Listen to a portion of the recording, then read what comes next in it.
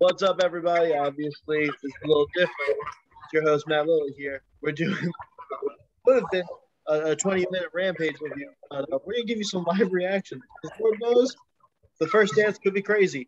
I have, of course, Wild Thing Mike DeSpazo. I got Jeff Hitman Hall. I got the front man Dwight here with me. This is a show? Oh, yeah. This is my review show. Oh, okay. Oh, sorry. My bad. I didn't mean to. You good. Here's my thing. I have the anticipated announcements right up. Okay. Let's get start off with the announcement. Oh, God, my Wi-Fi's fucking up.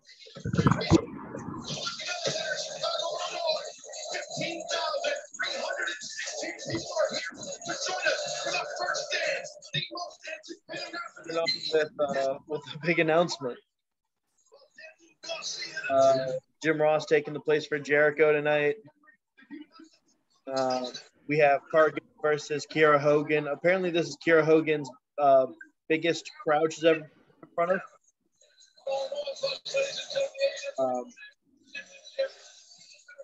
This is also one of 3 shows that have ever sold out this arena. All right. Oh, my God, this is proud.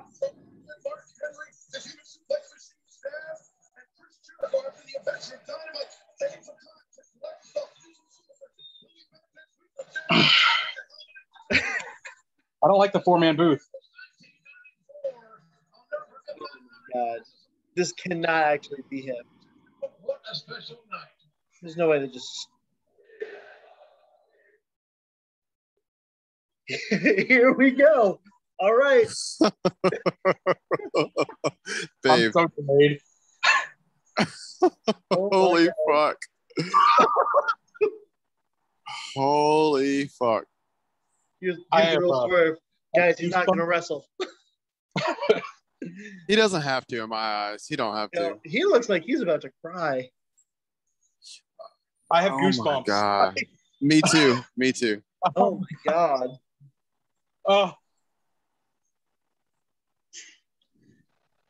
Oh, my God. Everyone shut up just in case Ryan's coming in late.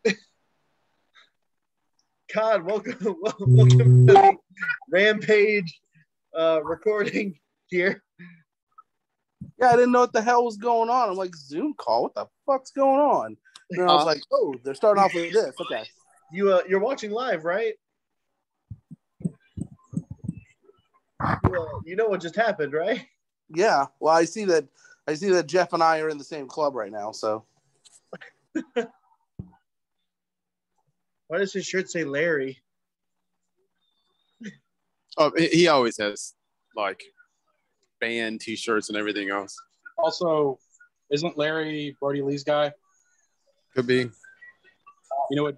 He's Larry. Oh, my God. Jim Montgomery is in here. I hope they just mic and say, Wow. Oh, hey, Jim. Welcome to the Rampage live reaction. How you feeling, buddy? Welcome to Shirts Off with CM Punk. what's up? So this dude's crying on live TV. Dude, So, this dude's crying on live been- TV. Is this not the biggest pop of wrestling of the last 18 months? Like This is surreal. 24 months, 3 years, fucking 5 years. I don't know. Like, I think I'm my not even a Wi-Fi Punk guy, and this is sick. I am a Punk guy, and this Where's is Jeff? Jeff, fuck CM Punk. I'm just kidding. Oh, This is tight. This is tight. I was hyping shit about it like an hour ago, showing Crystal YouTube videos. I'm like, this is who CM Punk is. She's like, I don't care. I'm like, you will care. like I've always said, good, bad, or indifferent. Like, it's wrestling. If you don't like a guy, you don't like a guy. I'm not gonna argue with that. That's fine. Guys, But for the diehards, this was all we had forever. Yeah, Like, yeah. God, it's Brock Lesnar. I also guy. feel Go like to if hell. you don't like a guy, he's doing his Of course, job. it's Brock so. Lesnar guy. You see Brock Lesnar guy next to him? What a fucking dickhead. Yeah, you know we're recording, right? Oh. Sorry. Nah, I can't- I like it. I like heat. Hey, we'll go. My bad. Got it post. Like, you guys It's my ass tonight. I got nothing, Nick. Oh no, this is just gonna go live. I'm just gonna post it. This is how we're doing this. Honestly, this might not make it to 20 minutes because the surprise is there. It's here.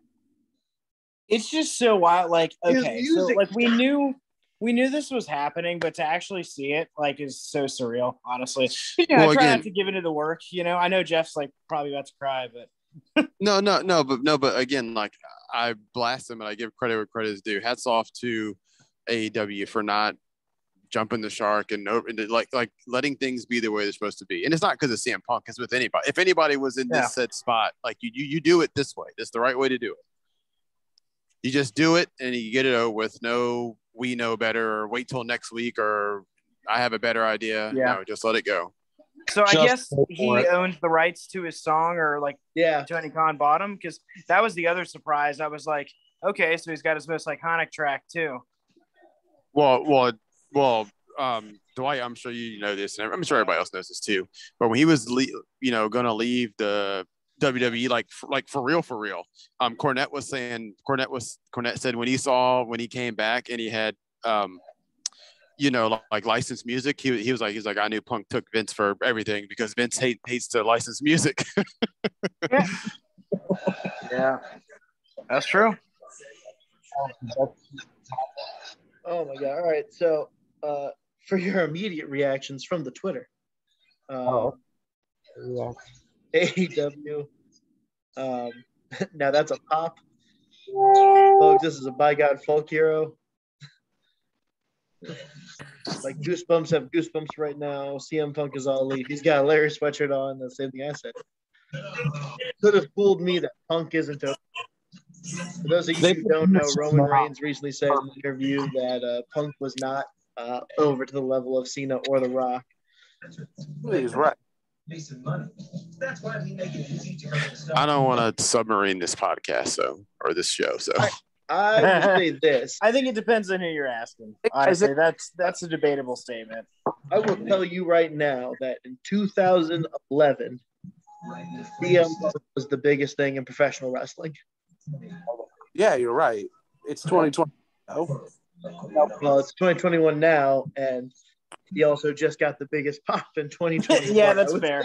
First thing I said was like, isn't this the biggest pop in like 18 months, a year, whatever? Oh my god! All right, get ready. Welcome back to wrestling. I'm going to be the 5th commentator for AEW. There we go. Would that be it? Like, just no more AEW at that point? Like, you son of a bitch! If you don't hit somebody. Also, I'm not watching this Ms. and Mrs. ripoff.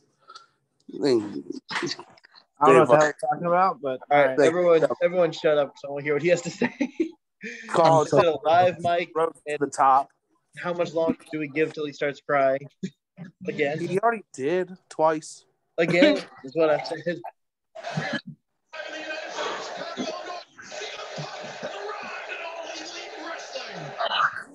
Okay.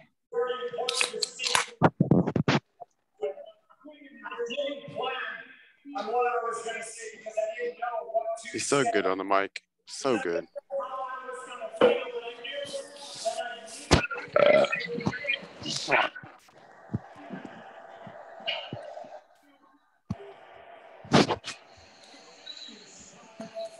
Now turn and be heel right out the gate, please. Why? Because he's a better heel than he is. Well, I guess he's actually good either way, but I don't know. My own selfish reasons. Yeah, I mean, I think everybody's a better heel always, but he's so over that he's going to be like the heel that the fans still love anyway, so it doesn't matter. Well, he's always been Stone Cold-ish, kind of. Yeah. The Stone Cold was basically a bad guy the whole time, so I mean, I guess The Rock really was too. Because I didn't know how I was going to feel, but I knew that I needed to feel it.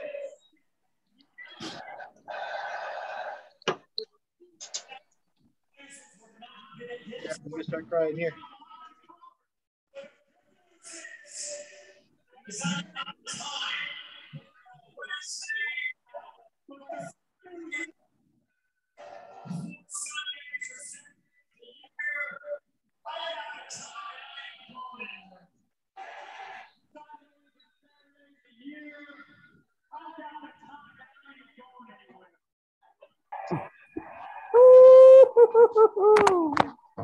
Now we have to watch this program. Look, I'm just waiting for him to undo his hoodie to show off his new AEW Best in the World shirt. Yeah, I need to queue up. I need to go on there right now, actually.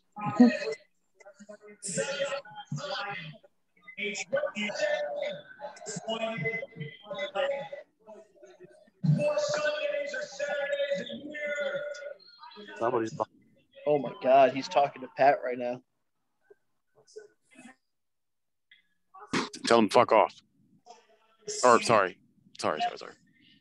Physically, mentally, spiritually, or emotionally. Possibly for me, the most important thing I'm going to say right now, this is for everybody at home. This is for everybody who bought a ticket. This is for everybody in the back. All through my journey, any of my personal choices or decisions related to my life. That sign too. Again, never forget. Punk was on this before everybody. Before it was. Let me just say. In the vogue. reports were that he was in as good of a shape as he ever was. Understand. Especially the people who worked with him on heels. Understand that I was never going to get healthy physically. The shirt's up. His stuff is up. Spiritually or Oh, here we emotionally. go. Yeah. Come on by, goddammit. What are we doing here? In the first place. Y'all know me. One for the closet, one to wear. Yep. I like that. I was there. That's great. Oh, he palm of his hands.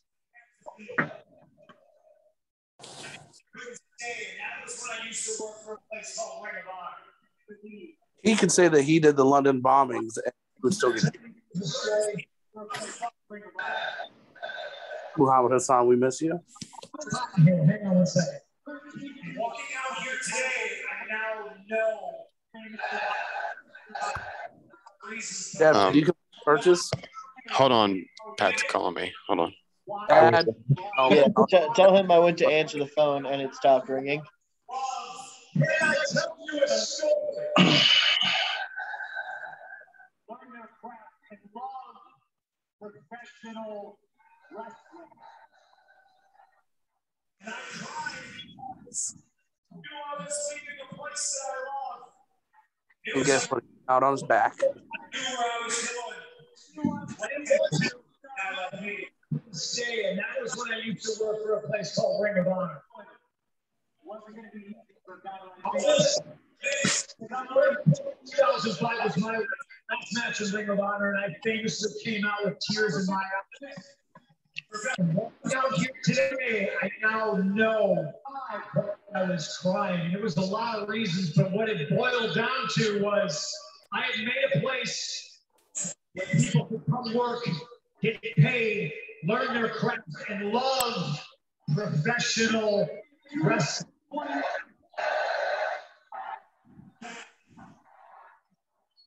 He is like trying not to cry while he is talking. All right, I'm back. I'm all in. I'm all in. I'm sorry. And I knew where I was going. It wasn't going to be easy for a guy like me. Because I'm one of you.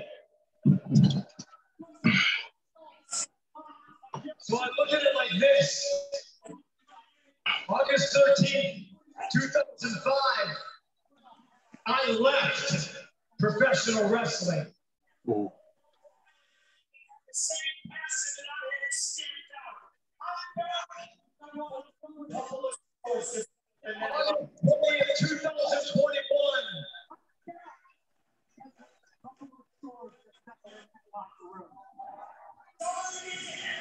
That reference to Colt Cabana. Scores to settle. We are getting right to it. A lot of young talent that I wish I was surrounded by 10 years ago. I think I'm ahead of you guys. Shit's happening. Yeah, it is.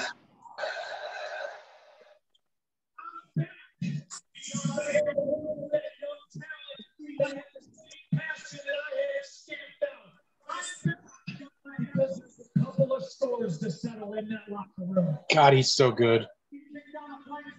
Oh, that fucking cocksucker.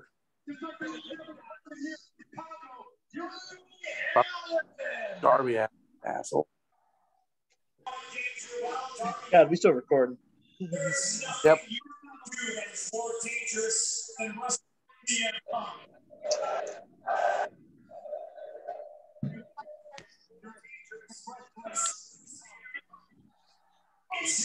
God, just squash this guy. Like, don't do this to me. He's not going to. It's got to be a thing. Oh, my God. It's definitely happening all out.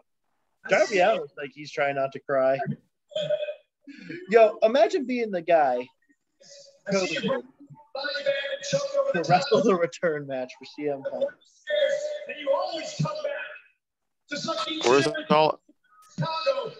Where's All Out Nevada? It's in Chicago. It's in Chicago. All Out in Chicago. I'm going to help you because you're a daredevil and you like danger. Well, Darby Allin, there's nothing you can do that is more dangerous than wrestling CM Punk. I think their website is like crashed. I am sure that their website has crashed. It's Chicago. All right, so I know we're live recording, and everybody's like, "Oh, what'd you say about Darby Allin? It's so great." Guys, it's not that he's not a great in-ring talent. Okay, just the way he's constantly booked is very, very questionable on a week-to-week basis. Who? Darby? Yeah. Oh. Well, I mean, that's not going to matter in like 2 weeks. Darby Allin's going to lose to CM Punk train's going to roll over. Yeah. Yeah, he's going to lose to CM Punk. CM Punk ain't coming back for the first time in 7 years to lose immediately. Oh. But also, everyone get a free ice cream bar on CM Punk here in the United Center. Time to wait for somebody. I appreciate everybody here who has weighed. Still don't think he's on the face of the program or on the face of the collector cups. Darby Allin, I can't really cut loose on this show, but good Lord, I already did. So I'll be real. I honestly think I'm about to stop recording this because this was Rampage. I'm sorry. There's gonna be some great. They can turn the show off. It's good. But turn this thing off so we can just cut loose on this whole thing. But this is about CM Punk. This is about CM Punk. Where are the ice cream bars at? Where can I get those at? Exactly. Is that what's in the happening? United Center? I need a box to eat and a box of freeze forever. Guys, this was an impromptu live reaction to CM Punk's return. He's back. oh my God, they've already got him. Oh yeah, dude. Because it's a right to print money. Oh yeah, gonna buy it. Yeah. Now your boy's already 2 shirts and 2 towels deep here. Once this thing loads up, here is my follow-up. How quick are we gonna see ratings drop for this show after? Well, no, because I'm gonna do it by the hour. Hey, I want to know. You did everything right the whole last. I told you he would be here, and it was good. I said it like 10 times on here. Wow. Jade Cargill almost broke that girl's neck on Dark. Holy smokes! See that? Because she can't work. Hey. Break my neck. Hey, you keep my girl Jade's name out your mouth. Go back and watch it. Tell me I'm wrong. What? Tell you maybe she should have sold better. When Jurassic Express is with Cage now? With Christian now? Oh, Jeff, you are so behind. They've been off and on working together for a few weeks now. Okay. They've had mutual respect since the last pay-per-view when Jungle Boy and Christian retained his title about an hour ago, which was obviously taped. But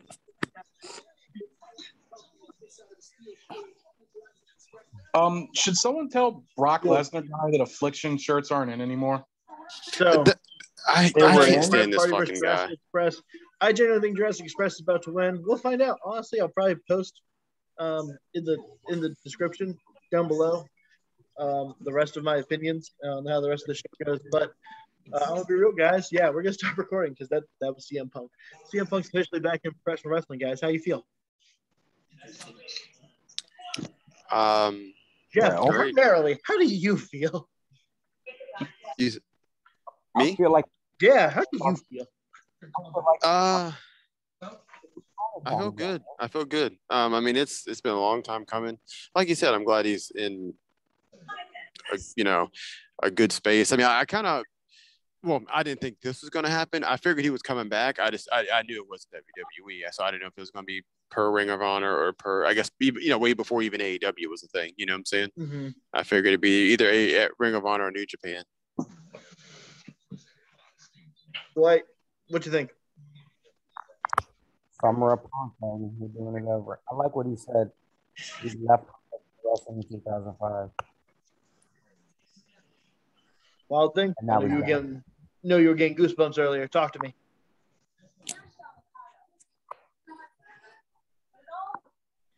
Mike, you there? Oh, sorry. I didn't hear you say that. Yeah, that what he said, like Dwight said, what he said that he left wrestling in 2005 and now he's back. That really sticks out for what he thinks about this company as a whole. And I mean, my goosebumps had goosebumps. I was ready for this. I mean, I'm excited to see where it goes. Jim, you're not frequent that you're on the show, man, but you're here. Yeah, this was one of those moments where I figured I couldn't be absent, even though my phone's on like 3%, but I had to make it count. I'll be honest, to me, this is bigger than Punk. Like, not that AEW wasn't already like legitimized, but this to me puts them on such a higher tier. I buy that. Like, as a draw as everything, because even like his pipe bomb like promo where he was talking about even when he's gone, people are still going to watch WWE. It's not going to change anything, sure, but where big draws like him go, fans are sure to follow. There's going to be a lot of people that probably didn't give a shit about AEW that now are going to tune in every single week because fucking the best in the world is back. You know what I mean? Like, that's a huge thing. That's a big deal. God, you good? Oh yeah. Shocked it started out the show. I think it was a great by Tony Khan. I mean, in what capacity he's going to be used in is still a giant question mark. And I'm already telling you now, Darby's going over it all out. And you guys are going to be mad. You're going to be upset. But if don't put that juju out there. Going to be, then Darby Allin's going to go over. I feel like Codd's going for the reverse jinx here. No, it's tricky though because they've built up Darby to be such like a face of AEW, like across the board. So to like throw him into throw him under the bus, just because Punk's there. I mean, I say that like it's like an undermined thing, but the reality is that like, I don't know. I guess it depends on how many different things Darby keeps coffin dropping on, but Darby's got a lot more miles left in than probably Punk, I think of the match as Hogan versus Rock from WrestleMania 18. Darby Allin's an incredible talent. One's going to come in as the heel, obviously. One's going to come as the face. It's not going to matter. It's going to be a mutual respect thing in the end, which is why Punk can eat the loss. I disagree 100%. You know what I think? I think CM Punk, what they need at the top of the card is a heel. And I think that's he can do that better than he's a great face, and in Chicago that's one thing, but what better place for him to turn heel on and then you start a story. It's not just a one and done. So it doesn't really make sense for him to run through Darby like that. Yep. So there is no story. It's like, oh, you said that you can fight the best in the world, being cryptic and hinting at the fact that I'm coming back. So let me squash you in a 6-minute match on a pay-per-view. I don't think it's going to be a 6-minute match. I am actually fully anticipating this to be a 20 to 30-minute match. I just don't like the idea. Oh, go ahead. Sorry. I was going to say Darby Allin is the perfect foil, honestly, for him to come back against. Young, upcoming talent who does have a lot of wins. I know a lot of us disagree with how strong he is booked, but he is booked that way. He's young, and he has all the excuses in the world on why he should lose to CM Punk at All Out. He's going to make Punk look like $1 million because Darby sells like a crazy man just trying to die. Mm-hmm. And the second that Darby gets hit with the go to sleep, I won't be surprised if that dude does a backflip just because. Well, hey, let me put this out here because I'm informed of the fact that I watched Punk Best in the World on TikTok before this, and part of that is from 2013. So when he said that he went to his off and wanted to turn heel, he said he had a challenge for him, and he said, "What are you talking about?" He said, "Yeah, I want to turn you heel," and he's like, "I thought you said you had a challenge." It was like, if you think he's good as a babyface, he is next level. Because remember, like the Straight Edge Society. He's the best heel in this company right off the jump. But people forget. Well, a lot of people weren't watching back in the day, but people forget he signed his Ring of Honor. He signed his WWE contract on the Ring of Honor title. Here's my question. No, remember it. Ring of Honor. Shit, I forgot about that. What an asshole. Yeah.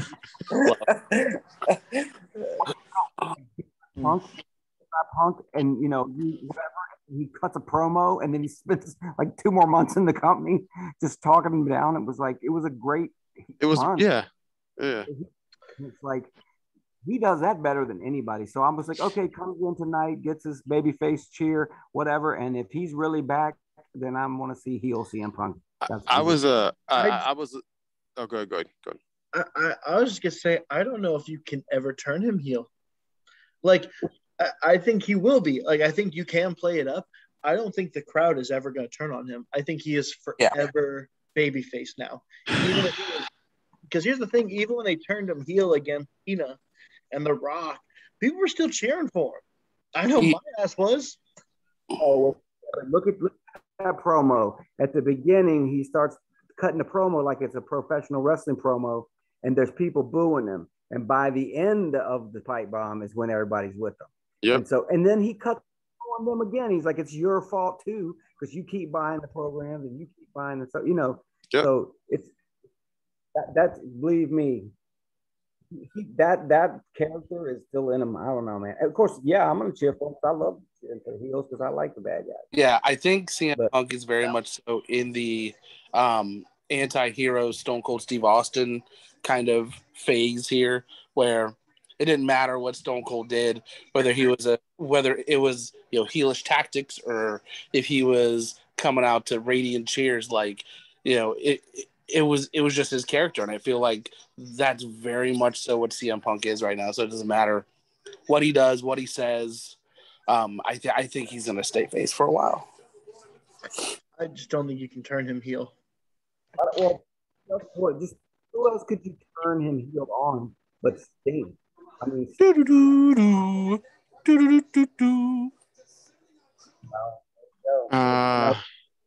I mean, you definitely can't turn him heel in Chicago. I mean, he's not going to be the heel at all. Also, I really appreciate his immediate opening reference was to Britt Baker as well. That's a good shout out for Britt Baker, and I think a very well-deserved moment for her.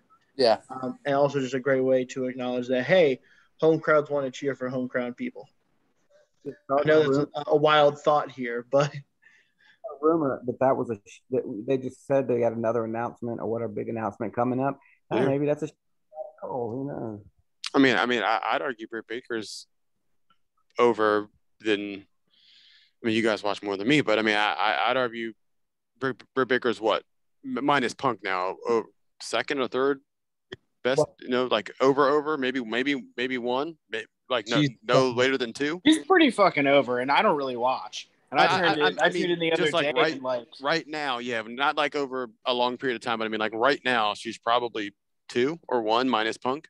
She's at the very least the most over woman for sure. With the exception, there might be an exception. Thunder Rosa gets this crazy weird pop everywhere she goes. Right. I think if they start giving Thunder Rosa more mic time, don't be surprised if she's up there as well. But right now, Britt Baker has the biggest pop out of any female wrestler. And God, Ralph, I gotta tell you, if you watch the show, I said he had the Bret Hart in Canada pop last week. This is a heel, right? Mm-hmm. Not in Pittsburgh, she's not. And she's wears on her. She's doing the hometown thing, just like Bret Hart was a heel everywhere else, but when he was Canada, he was not a heel. No, yep, you're right about that. All right. We have a whole lot to discuss here, and I think I'm gonna have to be a jerk here and say, guys, we're gonna have to hold off until Monday's live show. Agreed. We have Next Gen coming on Monday. They can talk to us about CM Punk, and if we can get CM Punk to Next Gen, would we have a petition? Fair. So with that, guys, we're gonna probably see y'all real soon because live shows, all of the other reaction shows coming out. If you like this, check out the description down below with all of the links. Check out our man Tantalizing Tony. He's in Vegas already for SummerSlam. So everyone stay safe, stay healthy. Don't get too crazy out there. It's not time to get too crazy yet. Oops. But have yourself a safe weekend, and we'll see you on our live show on Monday with Next Gen Wrestling. Goodbye. Good night. Bang. Where's my stop record button? There's my stop record button. Bye.